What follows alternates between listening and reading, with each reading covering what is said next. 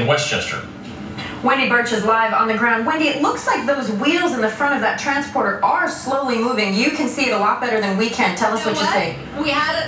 We had a little bit of problem, an hydraulics issue, but they have fixed it, and we are now officially on the move. A little behind schedule, but that's okay. Hey, Stephanie Stilson joining me right now. You're not going to see her because we don't want to take the shot off of the Space Shuttle Endeavour, but she's with NASA, which means she's really, really, really smart.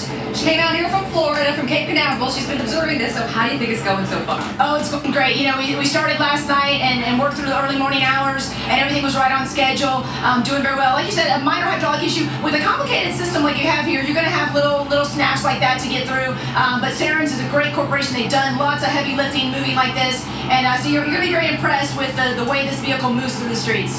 So for NASA, from your perspective, seeing this Endeavour make its final 10 miles of, the final last leg, what are you feeling right now?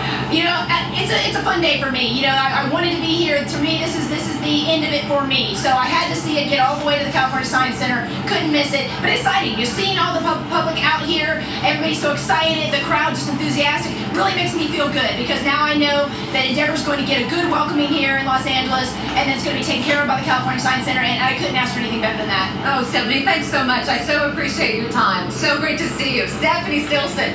We'll show her later. Right now, we can't take our eyes off of this beauty, and look as it comes up. The wheels are inching along. Hey, Mark, let's show them the wheels creeping along a little bit as we come on down. And of course, just as I said that, it came to a stop. That's live TV for you, folks. All right, here we are with the Endeavour. It is creeping, it is crawling. It should be by Elizabeth Espinosa. At this rate, well, I'm not sure. I'm hoping it will be there soon. But we're keeping an eye on it. A great day out here in Westchester. The community, everybody totally excited about the space shuttle coming to town.